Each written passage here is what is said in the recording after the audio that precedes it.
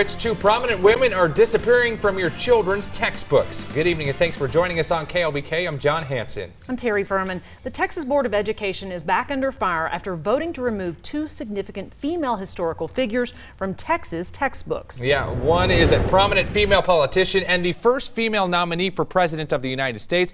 The other, a blind, deaf activist, author, and lecturer. Rochea Day has more about the backlashes coming from educators here in West Texas.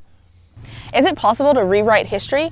Well, that's a question we ought to consider, because for the Texas Board of Education, it comes down to a simple vote, a vote that recently removed significant figures from our history books. Well, we feel that the State Board of Education has taken a wrong vote on this issue.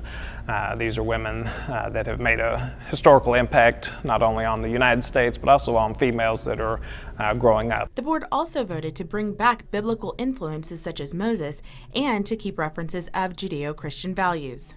I believe that Christian values is something should encompass every bit of learning. Continuous transition of our curriculum in public schools may give teachers more leeway to adapt their classrooms as they see fit, but it also has a greater impact on the nation. The state of Texas has looked at across the United States because we have so many children, 5.4 million children in the state of Texas going into public schools. And so ultimately what happens in Texas eventually goes across the United States. It has a tremendous amount of impact. I mean, when people don't see people that look like them, people that talk like them in history, they feel like they're not a part of the fabric of America or the fabric of our history.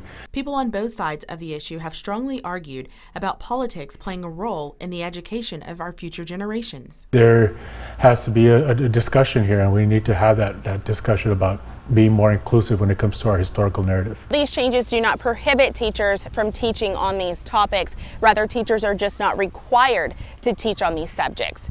But with so many impactful changes, history as we know it today may soon look very different. Rochea Day, KLBK News. All right, thank you, Rochea. Now, the final vote on these recommendations will actually be held in November.